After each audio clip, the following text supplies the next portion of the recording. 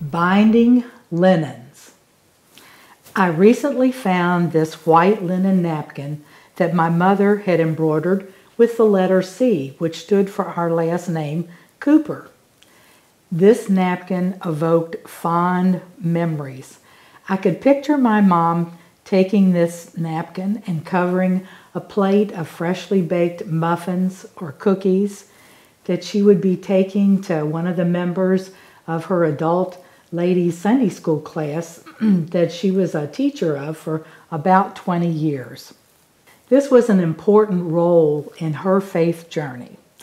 My mom was widowed in 1948 at the age of 45 with 2 young children, ages 9 and 5 years old.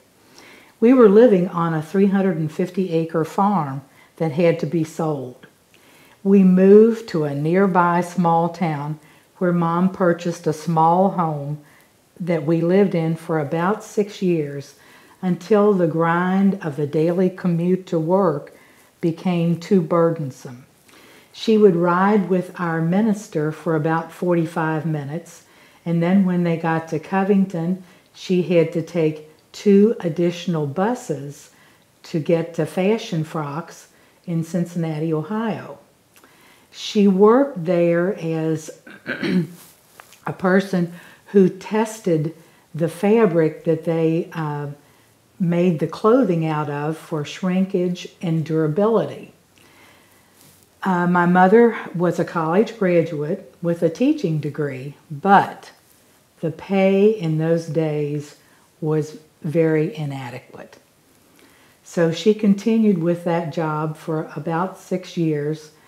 Then luckily, since she had some more work experience under her belt, she applied and got a job at the trust department in First National Bank in Cincinnati, and did that for quite a few years. We had moved to Latonia and purchased a house where there was a small upstairs apartment that my mom could rent out for some extra income. We joined Latonia Christian Church, and she became an active choir member, and she joined the adult ladies Sunday school class, and very shortly they asked her to become the teacher, which she did for most of 20 years. This wonderful church family in Latonia, with its sense of community, taught my younger brother and I a very important life lesson. As in Acts 20:35, that it's more blessed to give than to receive. Worship, learn, and serve are the tenets of Lakeside's mission statement.